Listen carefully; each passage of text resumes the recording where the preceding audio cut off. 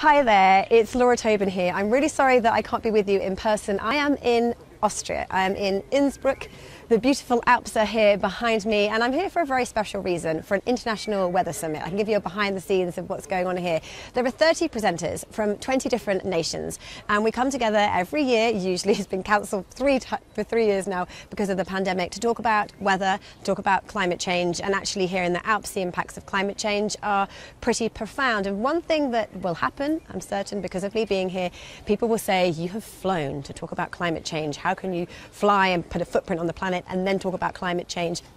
And actually that's a big topic that people discuss, and for us it's really important for me to be here in person to see the impacts of climate change. It's also really important for me to meet the other weather presenters, to share what we know, to share our love and our passion. And when we have extreme weather, we each tell each other country what's going on. For example, there's severe weather in Greece, and our Greek counterpart here has been telling us all the information about what's going on, and we can share that. And I think that's a big thing with climate change, thinking about your footprint, thinking about what's important and why we need to share that with others and making an impact, but the right impact. So yes, I'm here, and the one thing that we found out about Innsbruck is that temperatures have warmed by around about 2 degrees Celsius, and in the Alp region that has a big impact on the snow season and the ski season. Snow has reduced, and it means that the ski season shrinks. It means that places like here and around the Alps need to change the tourism that they have. The activities need to be more prolonged in the summertime, particularly into September, where they may usually have had their first snowfall a long time ago. It affects the hydropower, it affects water resources. Millions of people in the Alps rely on the weather and the snow here. I also did a trip a while ago to Svalbard in the high Arctic, and actually was really eye-opening. I thought I knew about the science of climate change. I spoke to the Met Office, who did a cryosphere report looking at the impacts of any frozen parts of our planet, and actually I went there in person and found that my eyes were open to the reality of climate change. I think that's a big thing in education, not just to talk about the science and put up graphs, but to also show the impacts and why it matters so much. So we went to Svalbard, and we know that the Arctic is warming more than anywhere else on planet Earth, 2 to 3 times faster. But Svalbard was warming nearly 6 times faster than the rest of the world, and the impacts were profound on what I could see visually. First of all, we went to see a glacier. I went with a guy who'd been there 40 years before, and I was 40 when I was basically travelling there. And he said, if you look up the mountain range about half of a mile, you will see where the glacier ends. And we were standing where it ended 40 years ago. So in 40 years, I could visibly see the retreat up the glacier, up the hill. But then also he said to me, look 10 metres above your head. The volume of ice was 10 metres high all the way up the hill. And I suddenly then had this real understanding of how much ice is physically being lost out into the seas and the oceans. And that was just one glacier on one part of Svalbard in one part of the Arctic, and that is happening absolutely everywhere. And if every single glacier on Earth melted, it would contribute to around about half a metre of sea level rise by the end of the century. Half a metre may not sound very much, but that would be enough to put parts of Peterborough, Leeds, Kent, all around the Wash underwater. And that's one thing that's really important for us to be able to communicate in climate change. What happens further afield actually impacts us in the UK. The other thing we found out was the impact on actually the people there and the tourism. Again, they had a huge reduction in the amount of snow, a huge reduction in the ski season. They had a place called the Ice Fjord that actually used to be ice. It hasn't frozen over in the summer for a long time, but it always froze over in the winter until 2017. And we met a guy from the tourism industry who took people out on snowmobiles, and he said in 2017 he had to phone everybody in the winter season and say there is no ice to go on the ice fjord. You can come, but there are no activities for you to come. And he lost all of his tourism that year, and he had to then come up with new ideas for the coming seasons because of the impact of climate change. So it completely affected him.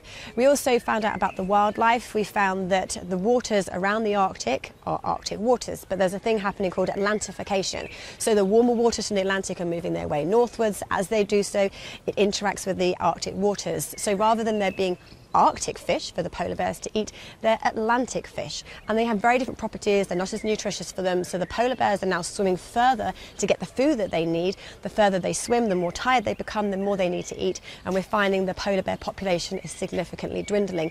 Also, they're having more rain than snow. And when it's much milder, the rain falls, and at night time it freezes, and it's having a really bad impact for the reindeer there. The population of reindeer can shuffle through the snow to get to the grass, to get to the food, but when it rains and freezes, it turns to ice, and they have to break through the ice with their hooves And when they do that, they can't do that, and because of that, reindeer populations are dying because they are starting to starve. So these are some of the real life things that we saw with climate change up in the Arctic. And again, people complained that we went there, but we went there because I wanted to see in real life and feel in my heart the impacts of climate change. And I think progressively I've been reporting on more and more severe weather in the 18 years I've been a weather forecaster, more frequent, more often. It's happening closer to home.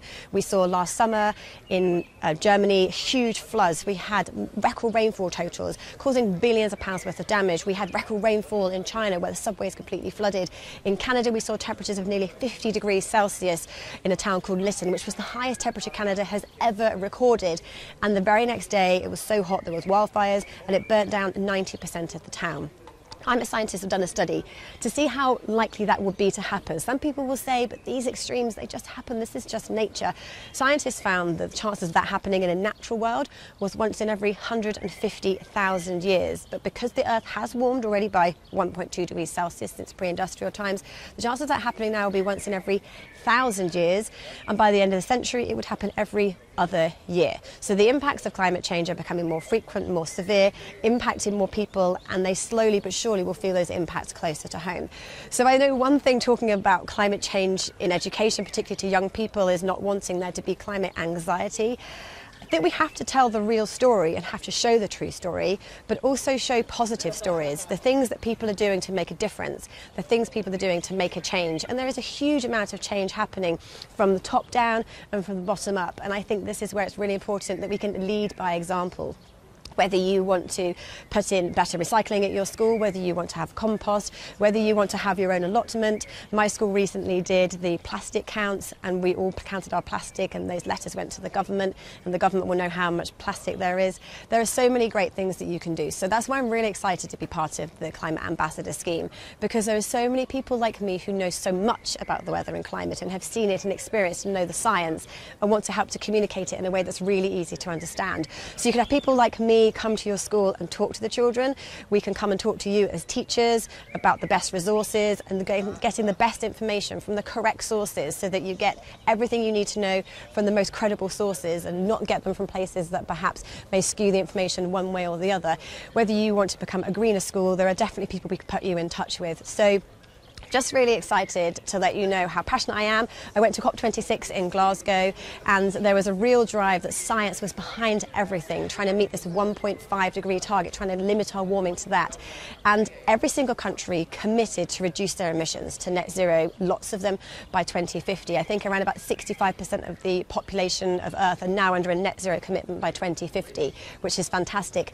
And now we know as scientists that if everybody kept to their commitments, we by the end of the century could limit our warming by 1.8 degrees Celsius. So we're not quite there with the 1.5, but we are very, very close. And because of that, we know that the next time when the COP27 happens later this year in Egypt, there's a very good chance we could get much closer to that. So I think the positive to tell children and for you to know is that everybody keeping their commitments, everybody coming up with new technologies and working together means that certainly could be possible. But now is the time to educate young people who can educate their parents to just say why it's so important. I have a couple of questions that were sent to me, so I just will answer those now.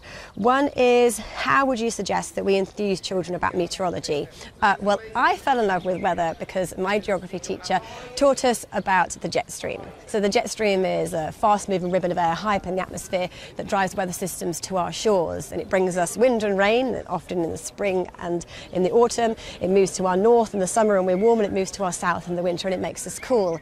And he wanted to show us how it worked in a really visual way. He lined the kids up in the classroom and he lined the girls up in a straight line and he lined the boys up in a straight line. We were the warm air, they were the cold air, and he said, I want you to run across the classroom pushing into each other and see what happens when you get to the other side. And by the time we got to the other side, we were a wiggly line. And he said, that is how the jet stream works. It's just warm air pushing into cold air and it creates a ripple. And at that stage, at 14, I phoned the Met Office to say, how do I become a weather forecaster?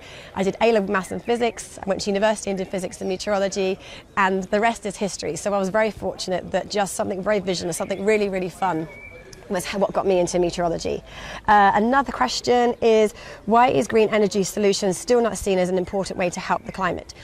It is, and we actually are leading the way. We are very good in the UK with our offshore wind. We have the largest offshore wind farm in the entire world. There are huge plans to expand that. In a world where we are going to be greener with more electricity, we need to electrify our grid by fourfold. There are huge plans to have onshore and offshore wind turbines and also solar energy. You know, Earth has given us everything we need for free to help to power it, but putting the infrastructure in the first place takes a lot of effort. But we are definitely leading the way, and there'll be much more of that. And with what's been happening in Russia, with the way that they hold so much fossil fuels for energy across Europe, luckily we don't really rely on very much of that, but I think that that is the way forward.